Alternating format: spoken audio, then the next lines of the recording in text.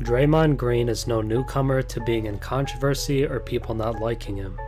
Whether it be on-the-court antics, dirty plays, or seemingly pushing Kevin Durant out the door, there's always something somewhat negative going on with him. But most of the time it's been forgivable. People move on because of how important he's been to the Warriors dynasty, and then eventually it's somewhat forgotten. But this time it's not being let go, and it's not even because of outsiders, it's because of him. Draymond Green infamously sucker punched his own teammate Jordan Poole in practice last October, just before the start of the season. It's been 9 months, a whole length of a pregnancy, since that occurred. Poole is now on the Wizards and everything should be behind them, but Draymond won't let it go. It came back up on Pat Bev's podcast to where Green said something along the lines that Jordan Poole deserved to be hit. He also weirdly responded to Poole's dad on Twitter and kind of threatened him in the process, all while Jordan is getting a fresh start in Washington, never bringing it up or complaining about it, and even posting 2 quotes on his Insta story: "Talk of the topic and find you a hobby," clearly implying that Green should move on and stop talking about it, but Draymond just won't. Jordan Poole, who's still 24 and has often been criticized for his immaturity on the court, is easily being the more mature one in this situation and the bigger man. And Draymond Green, a 33-year-old multi-time champion who has no reason to be insecure, is making himself look incredibly immature. Now let's take a deeper look at this situation. Before we get into Draymond making a fool of himself, if you enjoy my content and watch a few videos of mine, think about subscribing.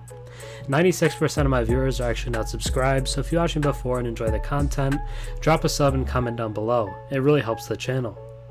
Draymond Green's brief stint of taking the high road about the punch appears to be over. With Jordan Poole exiled to Washington, Green apparently feels free to blame Poole for the incident that compromised the Warriors' season. Appearing on Patrick Beverley's podcast, Green essentially said he punched Poole because the young guard had been a jerk all summer. "I don't just hit people," said Draymond about the time he hit a person. Dialogue, of course, happens over time, and you usually ain't just triggered by something like that fast, to that degree. This is a team. Ain't nobody on my team triggering me in an instant. We know stuff that you don't say amongst men. We know things that you have to stand on. The podcast clip appeared to infuriate Poole's father.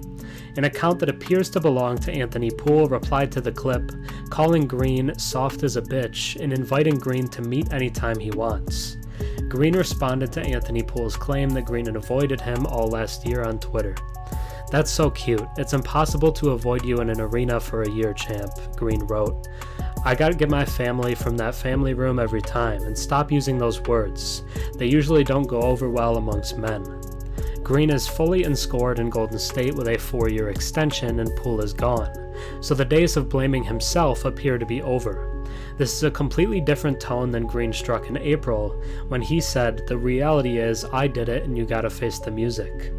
Green now blaming Poole openly is something of a throwback to October. In the aftermath of the punch, someone told reporter Chris Haynes that it happened because of a build-up stemming from teammates noticing a change in Poole's behavior throughout camp with the guard on the verge of securing a lucrative extension. At the time, Steph Curry and Steve Kerr pushed back against the idea in the strongest possible terms. There was a report that I was made aware of last night. Someone put out there that Jordan had an attitude in camp, Kerr said in October. "Nothing could be further from the truth. He's been fantastic. Disappointing to see misinformation out there, but I wanted to make sure I set the record straight."